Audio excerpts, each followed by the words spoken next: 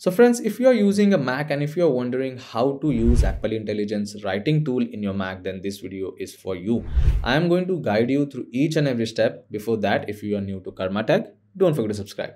Let's start. Now, the very first thing you have to do is make sure your Mac is updated to macOS Sequoia 15.1, because after 15.1, you will be able to use some of the Apple Intelligence feature, which includes writing tool. Yeah, so currently I'm using a beta version, but you can go with the official version of 15.1. Now, once you have updated your Mac to macOS Sequoia 15.1, I'm just going to show you an example in Notes application. Now, once you open any application which includes writing or typing like this, you can use writing tool over there. So let's say, for example, if I select this particular text and if I want to check out grammatical mistakes, then how can I do that? Now, before getting into that particular part, where can you access Apple Intelligence from? So there are a few ways by which you can do that. Once you select text, you will get Apple Intelligence logo over here. You can check out Apple Intelligence logo over here on the toolbar. And if you go to edit option, you can also find writing tool over here. Now there is one more option. After selecting the text, you can just simply right click, and if you go down, you will find writing tool over here. So there are multiple ways of accessing writing tool in your Mac. So usually I prefer going here. I'm just going to select writing tool option. And there is one more change in terms of interface of writing tool.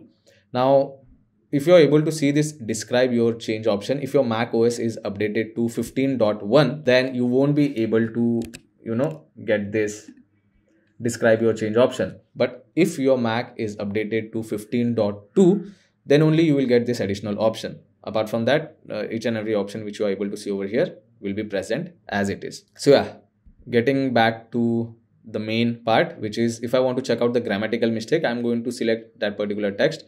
I'm going to select Apple Intelligence logo over here, and in that you can select proofread option. Now if I select proofread, it will scan the selected text over here and it will do the changes. Now you can see few words are highlighted with underline over here. So it has already made the changes. It has corrected the sentence. If you want to go back to the original way how it was, you can always select revert option. But if you want to save the changes, you can simply select done option.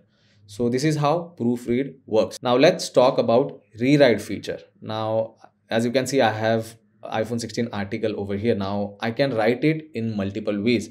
So if I select again this particular sentence over here, and if I go to Apple Intelligence, in rewrite, you get three options by default, which is friendly, professional, and concise. So if I want to convert this particular sentence in friendly way, I can select friendly. Again, it will scan the text and it will convert it in friendly way. I can go back to the original way how it was. And if you want to make it in a professional way, select Apple Intelligence, go to rewrite option, and in that select professional over here. So if I select professional, now it will scan the text again and it will convert it in professional way. So after that, concise also works similarly. All it will do is it will concise the message like this. So yeah, these are the rewrite tool which you get by default. But if you want to make some changes which are not mentioned over here, so let's say if I want to make this particular selected sentence in an angry way. So if you have updated to 15.2, then you can just simply describe your change over here, and I'm going to type make it angry, and now it will convert that text in an angry way.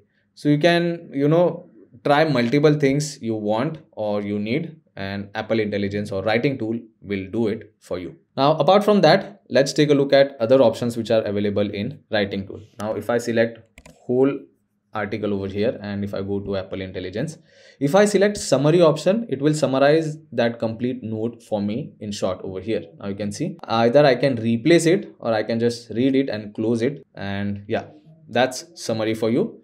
Again, if I go to other tools, if you want to check out the key points from this article, you can select key points. If you want a list from the article, you can select list. If you want your article to be in table form, you can select table, and within few seconds it will convert that whole article in table.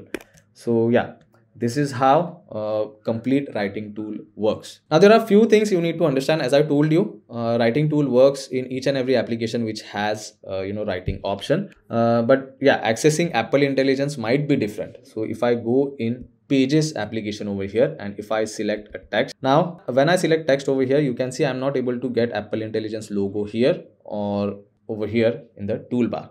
But still I can access Apple Intelligence by simply right clicking on the text If I go down, you can see I get writing tool option over here. Or else after selecting the text, again you can go in edit and you can access writing tool from here.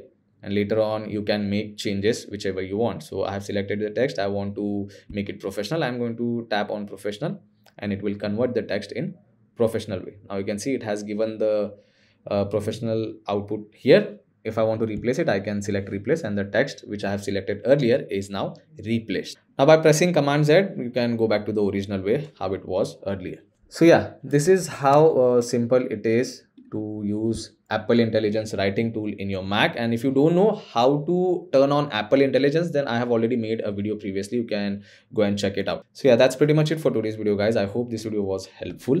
If it was, then don't forget to subscribe to my channel. I will see you all in the next one. Thank you.